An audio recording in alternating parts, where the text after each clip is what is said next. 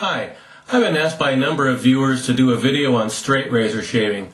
Well, I don't shave with a straight razor, but I can point you to some good resources for straight razor shaving. Probably the most popular resource is the website straightrazorplace.com. It's run by a fellow by the name of Lynn Abrams, who is considered by many to be the internet authority, if you will, on straight razor shaving. So go over to straightrazorplace.com and check that out. He does have a video online you can view. I tried to actually, while I was doing this video, to import part of that video, but my video editing software didn't like it for some reason.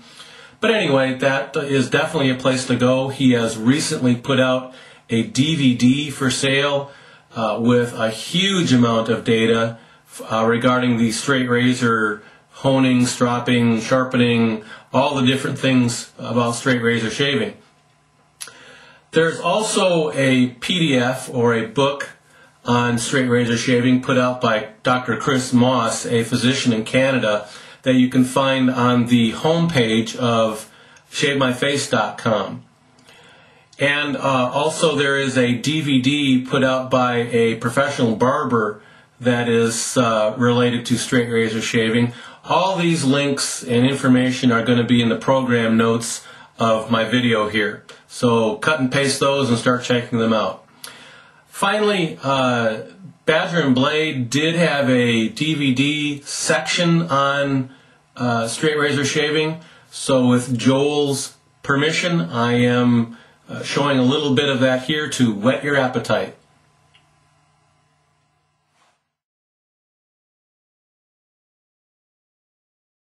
I'm going to show you how to strop a straight razor.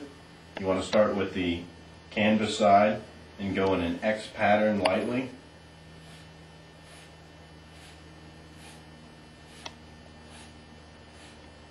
You want to do that somewhere around 10 to 15 times. Then you want to switch over to the leather side and again do the X pattern. Make sure to roll the edge.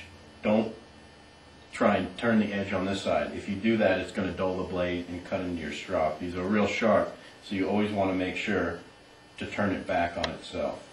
And again, you want to do this about 10 to 20 times as well. And then that's how you strop a straight razor.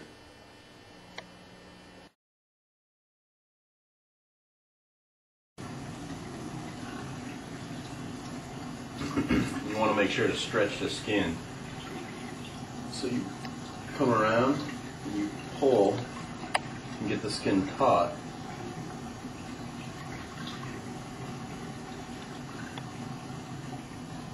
Make sure to use a light touch so you don't cut into yourself.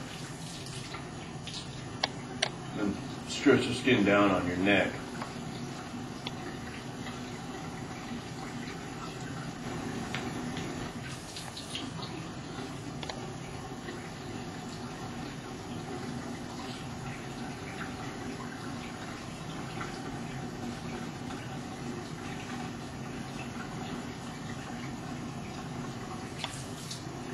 Start on the other side, pulling the skin back.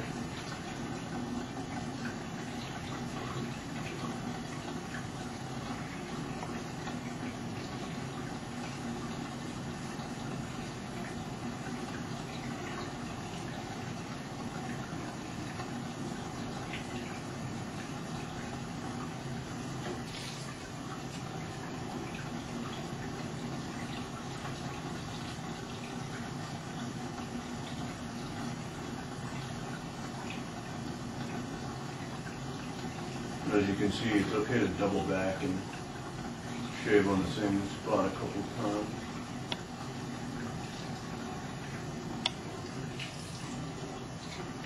You want to get the chin area and kind of roll your lip down.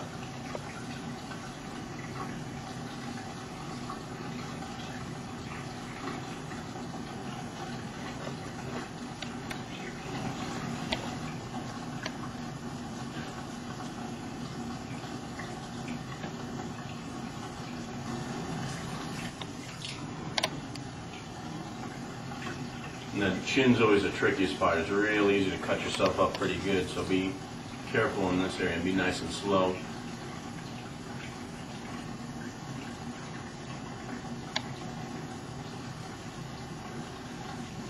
about a 30-degree angle.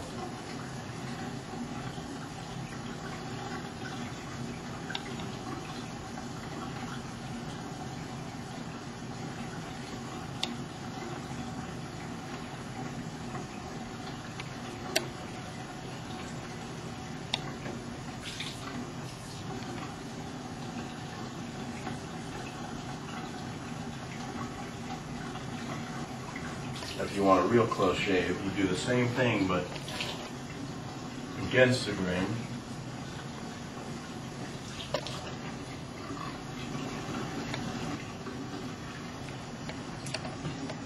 And you start upwards. And this part looks a little dicey, but it's really not too difficult. But when you've got the blade coming up against your throat, a lot of people get nervous.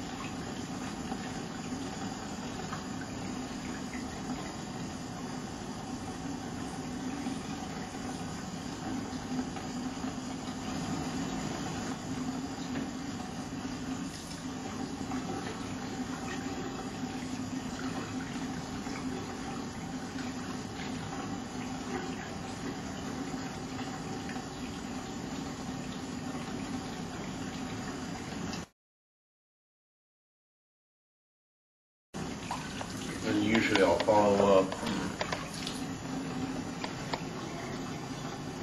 with an alcohol-based aftershave, which can really burn sometimes if you cut yourself up like I have. This is just some Proraso alcohol and witch hazel-based aftershave. Take a little bit, splash some on your hand, rub them together. That'll disinfect and soothe your skin after shaving. And if you so desire, you can add a moisturizer or spray on a little bit of toner afterwards.